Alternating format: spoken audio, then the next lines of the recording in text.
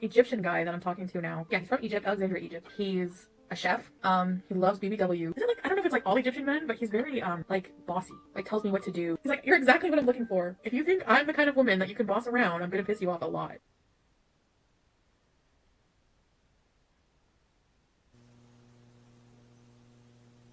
I think she is that shady. You guys, she puts on this, like, she puts on her fucking eyeshadow and her lip gloss, tries to look, and her freaking wig all crooked, and tries, sorry, I'm just like mad. Mad and ignorant. Let's talk about this microaggression.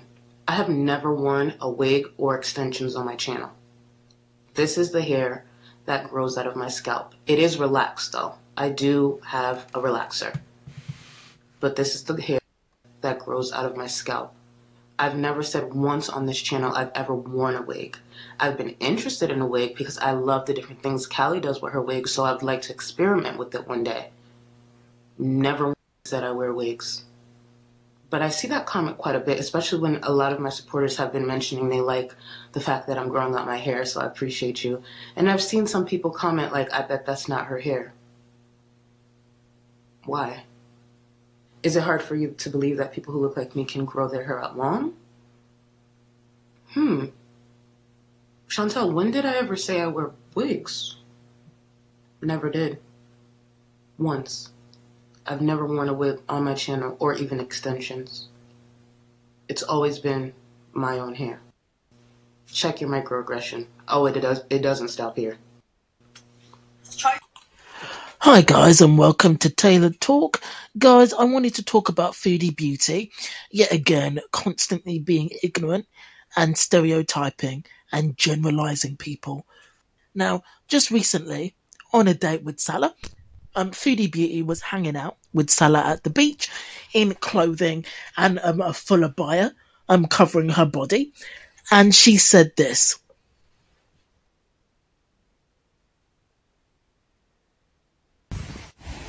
Hey guys, so I'm not swimming. I know a lot of you are probably going to wonder why.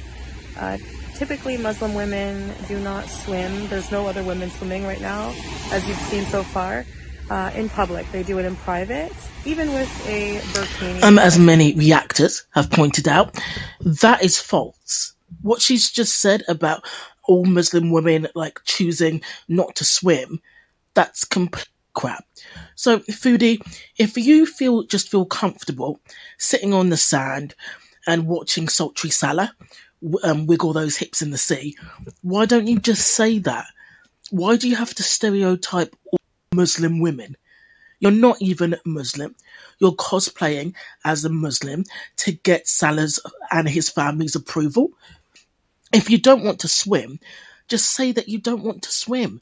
Don't constantly bring other people into it. Don't bring other women into it. Don't bring in a community that you know nothing about. In the ME, Muslim women do swim in public, whether it's in bikinis, whether it's in t-shirts, whether it's in t-shirts and shorts, whether it's in clothes, form-fitting clothes. They do swim in public. Travel enough and you will see it. Just because you choose to stay clothed on the sand, it doesn't make you better than the Muslim women around you that choose to swim.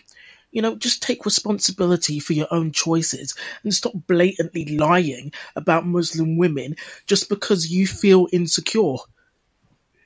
Okay, so that's the end of the vid. Let me know what you think about her comments in the comment section.